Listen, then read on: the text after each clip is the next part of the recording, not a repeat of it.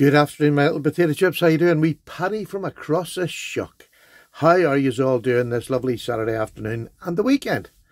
I'm doing good. Missed Friday's video, sorry, just things came up. What I'm going to do today is, well, if you're going to see the title, in the title it'll be MVP, Most Valuable Player in the affordable cutlery market. They have, I'm sorry, but they've just stepped up the game. The ordinary Rough Rider range are budget, just excellence, really have got excellence in the budget.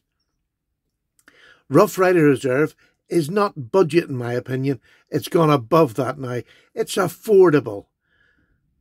Absolutely top quality knives for the price that they're going out for. And let me tell you, I'm speaking from a UK knife lover. I pay much more than people in the United States pay for a Rough Rider. A lot more. This recent one was one of their cheaper versions. And I only collect the single-bladed ones. I had a look at all the double-bladed, triple-bladed. I don't like them. They're too big. They're too much. There's too much space given to every blade. They're just not my cup of tea. They're too fat, too heavy. Now, I started collecting. This one here was the first single blade. I then got this one not that long ago. And if I can show you, this one just blew my mind away. This is a stunning piece of work. Absolutely stunning. Going off one of the old traditional swayback knives. So somebody hasn't had to really design this. This is a pattern that is free for everybody to have a go at. What they've done is made just an incredible job of this knife. It is beautiful. It's about 3 5/8. Just a stunning knife. Lovely, lovely. Sorry, yeah, it's about 3 5/8.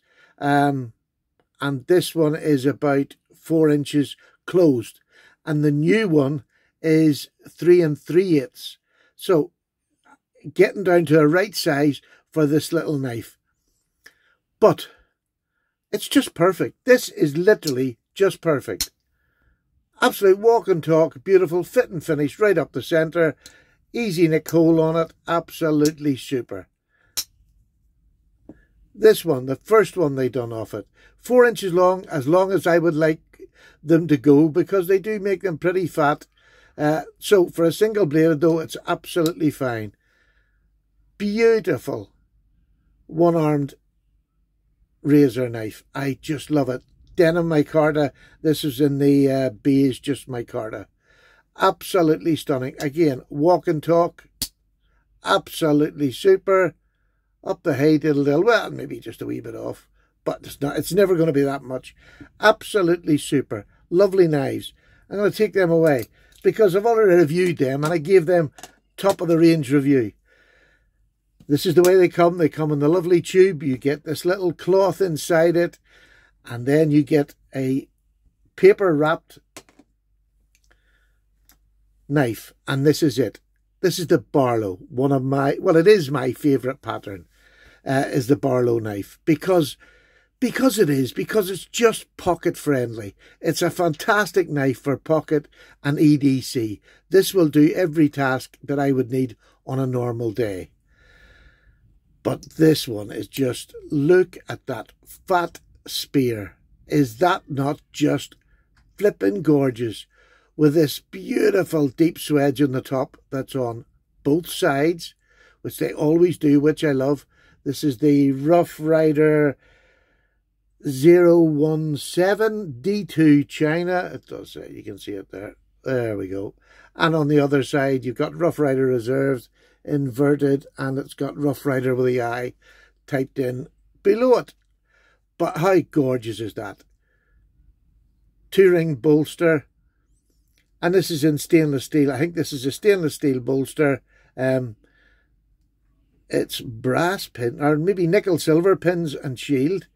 And that lovely micarta.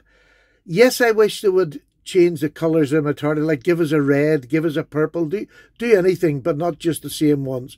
But I can't fault it. It's beautiful. I like this colour. This is one of my favourite colours. It's got a lanyard hole here, which, yeah, people like, people don't like, but this has got D2 steel. This has got fit and finish. Listen to this. Beautiful. It's just stunning. Right up the hey diddle diddle. Just an absolutely beautiful knife.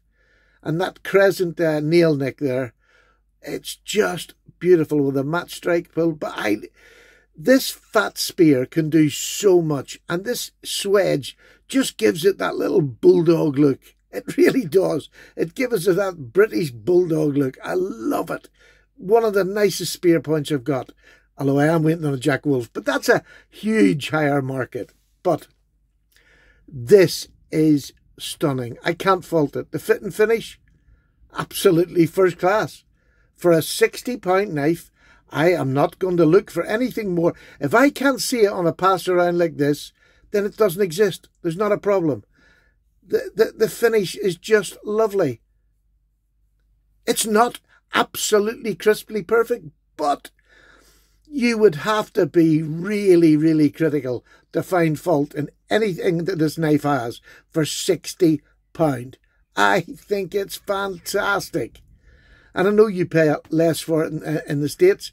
That doesn't matter. I'm quite happy giving £60 for this knife because it is outstanding. Outstanding. How does it come? Let's get a wee bit of paper here and we'll give it a tickle with a knife and see what it's like. Now this is just receipt paper. Absolutely. Look at that. Let's get a wee curly key. Can we get one? Nah, just let it go. But that's fine. It'll could do with a strop, yes. But look at that. I mean, it is just beautiful. So Rough Rider always give you a good, if not maybe excellent, you get a good sharpened knife, which is what we should get when you get a knife from a shop or anywhere. But honestly, I'm blown away. I'm actually overexcited about a £60 knife again because they've just done an excellent job. That satin finish is just beautiful. You can see the grind line. Very, very fine. Just beautifully done. Everything about it. The shield, you have that arrow shield. It's just absolutely stunning. Crisp, deep. Look at that. Crisp and deep lines get into your bolsters. Just stunning. Absolutely stunning. I just can't believe it. You have brass liners. I mean, there's not a gap at all. And that's 3 knives in a row in these single blade ones that I have got that there hasn't been a gap. Nothing. I just love it. I genuinely love it. What length is it? It is 1, 2, 3, 4, 5, 6, 6 1/4, say maybe at a push. But just, it's beyond my words. I just love it. I think that fat spear is gorgeous. And the spear point is a knife that'll do any task. It's a real all-rounder just for an EDC knife. So that is the perfect EDC knife, in my opinion. A lovely Barlow, and you've got a big fat, look at that there. That's 3/4 of an inch at the thickest part. Isn't that just beautiful? Come on, you just get excited with me. Here's another knife I think is beautiful, which is a bit cheaper than it. This is about £38. This is the Arthur Wright & Sons. Their basic model Barlow. Don't have as big a bolster on it, but you have a beautiful knife. It's about the same size, let me just say. It's the tiniest bit better. This is what I think. This about 3.5 inches would have been really perfect, but this 3 3/8 is perfect for a Barlow. There's nothing wrong with it. It is just perfect. I just love that. Look at them 2 knives. Absolutely beautiful. And it still didn't break £100 yet. Do you know what I mean? 2 beautiful knives with 2 different blade shapes. My favourite blade shape, the best working blade shape, in my opinion. But have they any... Look, Rough Rider. I haven't got a Rough Rider Barlow at the minute because all the ones I had the big R all over it and I just grew to hate it. So I don't have one. I just didn't keep it. But what I have got is Rough Rider Now Do the Queen. This was a Queen model. And this is one that they've done absolutely right. Lined bolsters, fit and finish, absolutely perfect on the back of this. Absolutely perfect. I loved this. The bone work, everything about it was great. And this series, I don't think they've kept up with it. I think this last couple of Queen knives have been very poor, in my opinion. But I loved this series. I've got 3 in this bone, in this configuration. Now, it's a twin-bladed. And there you go. It's a little bit smaller. Again, not to be, doesn't really matter. There isn't a strict size, but it's a little bit smaller. But the cutting size is not much different in any of these knives. Here's a Boker. Now we're getting up into the expensive ones. Now we're hitting the ton.